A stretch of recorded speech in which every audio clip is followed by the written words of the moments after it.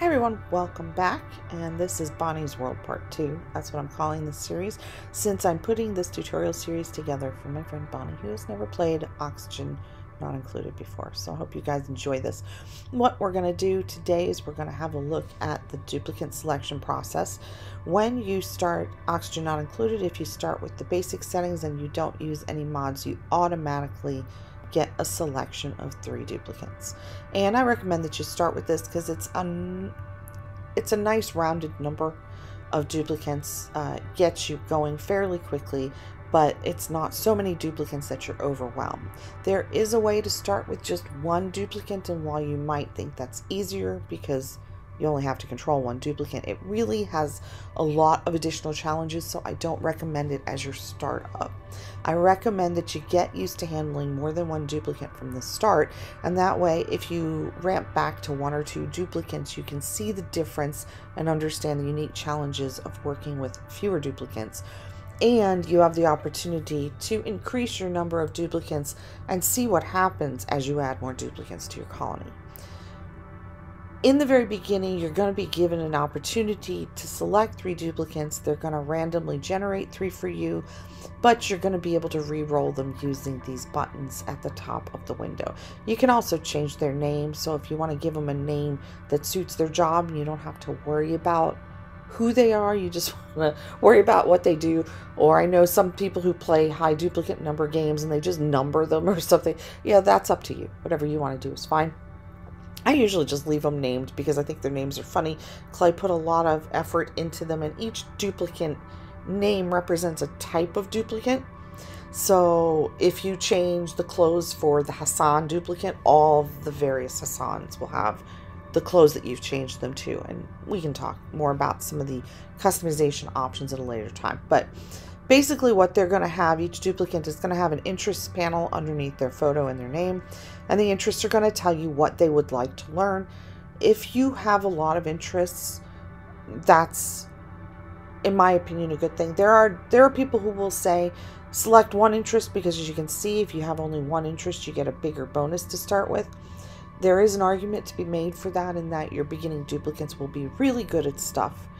And this is the only time when you will actually get to choose your duplicant statistics. You can keep re-rolling them until you get what you like. Later on, duplicants are offered through the printing pod and you don't have any control over them. All you can do is say, yes, I want this one, or let it pass and hope for a better duplicant later. In this window, this is where you can decide what you want and make your 3 duplicants exactly what you want. So if you want your duplicants to be really good at something, then you want a single interest and they'll get a nice big bonus to it. However, the flip side of interests is that whatever's in their interest panel is something they love to learn. And if you teach them things that they love to learn, it reduces their stress.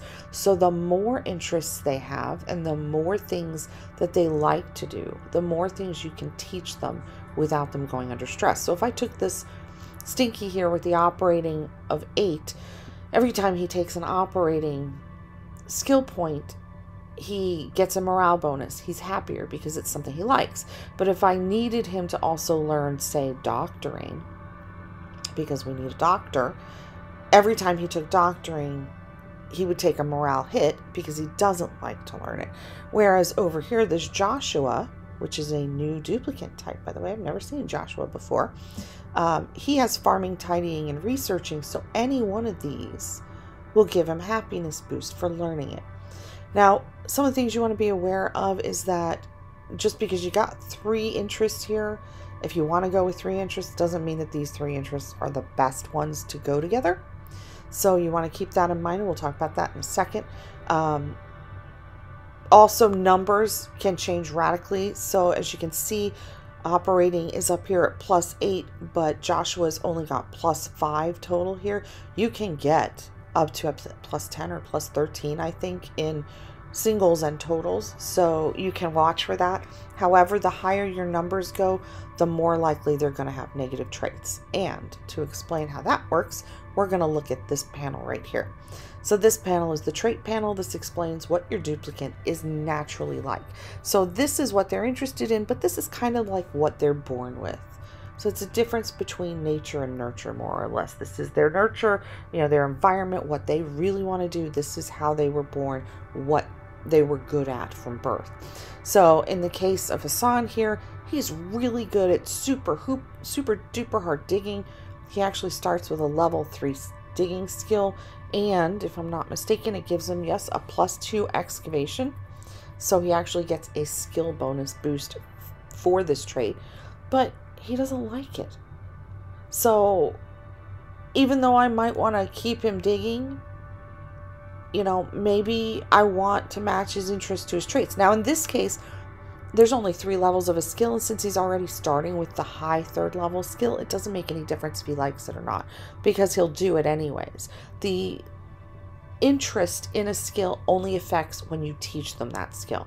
If it's something they like, they'll get a morale boost for learning it, and if it's something they don't like, they'll take a morale hit for learning it. And then you have to compensate for that morale hit in other ways, because now they're unhappy that you have made them learn something they don't like. However, once they've got that skill, that morale hit is done with. And in the case of Hassan here, he got this as a bonus, so he never had to take the morale hit. So maybe what we want to do is keep this, because look, he's got a level 3 digging. He can dig out everything that's available, including diamond and obsidian. And at each level of digging, you get different things that your duplicants are able to dig. So in the beginning, they can only dig out sandstone and softer materials, and then when they take level 1, they might be able to dig out granite, and then when they get to level 2, they can dig out, say, abyssalite. And these are just off the top of my head, so don't hold me to these exact materials, but you get the idea. So in this case, maybe I want to keep this super duper hard digging because he got it for nothing, and it didn't affect his morale negatively to take it, even though it doesn't match any of his interests. And then he's also got operating and doctoring as interests, so when I teach him those things, he doesn't take a morale hit for doing that. However, a lot of times when you get a really good trait or a lot of points, you also get a bad trait. And in this case, Hassan's bad trait is decreased calories, which means he needs to eat more food in order to survive. So personally, when I look at this, I don't care how good the rest of it is. If they've got a bad trait that's one of a few different kinds, I'll just scrap the duplicant and try over. So for example, decreased calories is definitely one that I don't want to mess with, because I don't want to keep using food.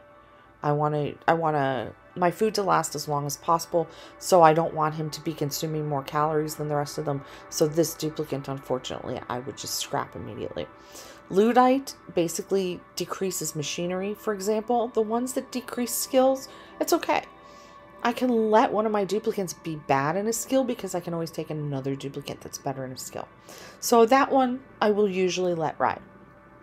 Small bladder, kind of iffy. They have to use the restroom more frequently. They will stop what they're doing to run to the restroom.